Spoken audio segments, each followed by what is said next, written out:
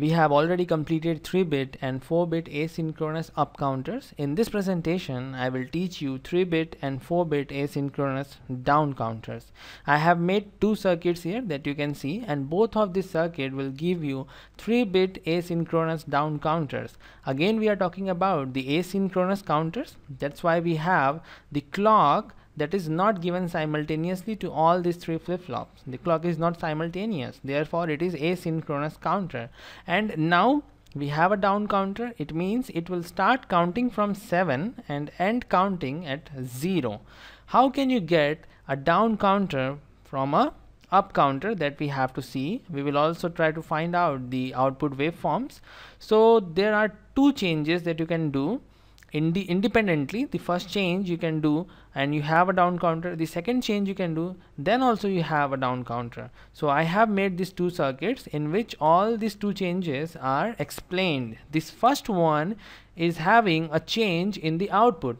Instead of taking QA, QB and QC as my output like we did in case of the up counters, we have taken QA complement, QB complement and QC complement as my output. Definitely QA complement is my LSB, least significant bit, and QC complement is my MSB, most significant bit.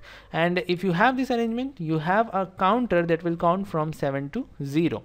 If you do not want to change your output, you still want QA, QB and QC as your output, then you can change the clock. Instead of QA acting as the clock for the B flip-flop and QB acting as the clock for the C flip-flop, you can take QA complement and give it to the clock of the B, like I have drawn here. QA complement is given as the clock to B and QB complement is given as the clock to C. And one thing you can see is the output QA, QB, QC is same like we have in the case of up counters. So both of the circuit will give you the down counting, and we will start analyzing this first circuit. And for that I have already made this table in which the clock is there, the outputs QA, QB and QC are there, and this particular one is for up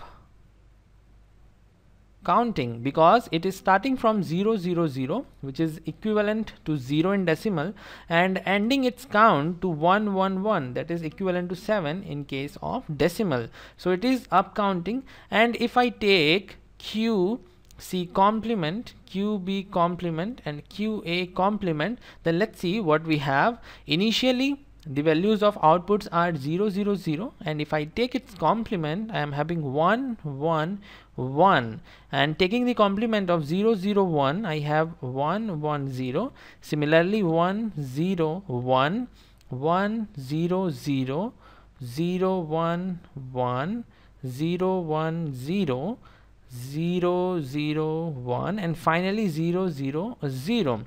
So this 0 0 0 is nothing but a 0 in case of decimal. So this is 0, this is 1, this is 2, all the way to 7. Now you can see the counting is starting from 7 and ending to 0. That's why it is down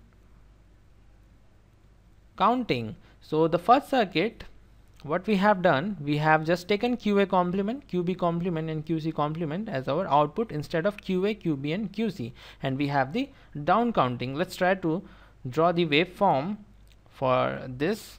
QA is there, I have to just complement it. So QA complement, initially it is 0, so I have 1, then we have 1, so it will go 0.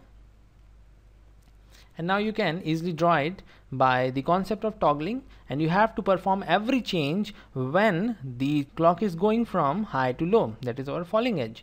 So for the next falling edge, toggling will be there, and we have 1, and again for the falling edge we have 0 because of toggling.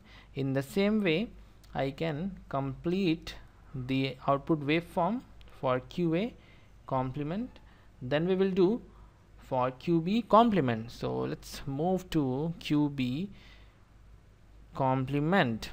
You can do it by analyzing the clock, and this time the clock is QA. So QA is my clock, not this clock, initially the clock has been given to our A flip-flop, is not acting as the clock for B, that you can see from the circuit. So you have to see B, and if you want to plot it directly, then you can just take the complement of the waveform for QB. So I'm just going to take its complement. First it is 1, then it goes low, then it is 1, and then again it is 0. And we will draw QC complement now. It is a low, so we will make it high. QC was low, so we made QC complement high. Then QC is high, so we will make QC complement low. Now it's time to find out the values of my QA complement, QB complement and QC complement for different clock pulses. Initially you can see QA is 1, QB is 1 and QC is 1. Then for the next clock pulse, that is my first clock pulse, I have it 0, 1, 1. For the second clock pulse I have 1, 0, 1. Let's match these values. I have it or not in my table. 1, 1, 1, 1, 1, 0, 1, 0, 1. You can see I have 1, 1, 1, 1, 1, 0 and then 1, 0, 1. So I have my initial values matching from the table. In the same way, if I see for the 7th falling edge, I have 0, 0, 0. So I am counting from 7. This is 7, this is 6, 5 all the way to 0. So we have proved it from the waveform also, that taking the complemented outputs we have the down counter. Now we will analyze this second circuit, and in this we have just changed the clock. Instead of feeding QA to the clock, we have fed QA complement, and in the same way we have fed QB complement. So the clock will be changed. It means I have to take the QA complement, this one, and it is acting as the clock for the QB. So what we will do, we will just plot QB. So we will draw QB and I will show the falling edges. These are the falling edges, and QA complement is my clock. You can see I have to find QB. So QB is initially low, so it will remain low.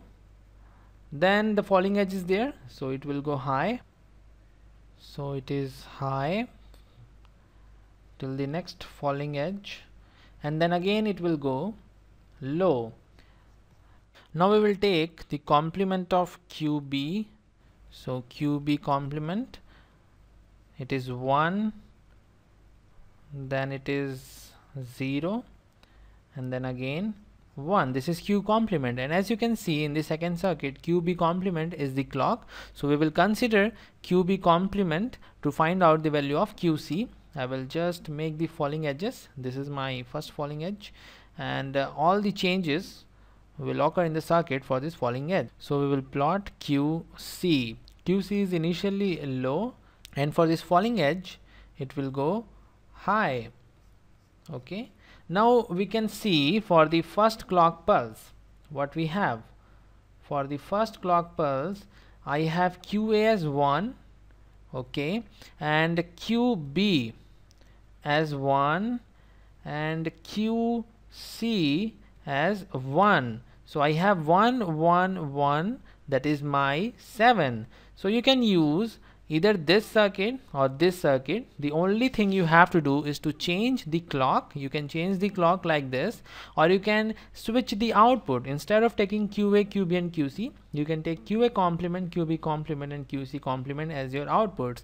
Both the circuits are correct, and you can have your down counting by using this two circuits. And I have proved the working of this circuit by using the waveforms. This one is for the first circuit, and this QB, QC and this QA is for the second circuit. I hope you got this. In the same way you have to do the 4-bit down counter. Only thing you have to do is to add another flip-flop here, because we need 4 bits, so we have to add one more flip-flop, and all the things are same. If you want To make it by this logic, you have to take the QD complement, or if you want to make it by this logic, you have to give QC complement to the D flip-flop, to the clock of the D flip-flop. So I don't think it is required to explain you the 4-bit down counter here.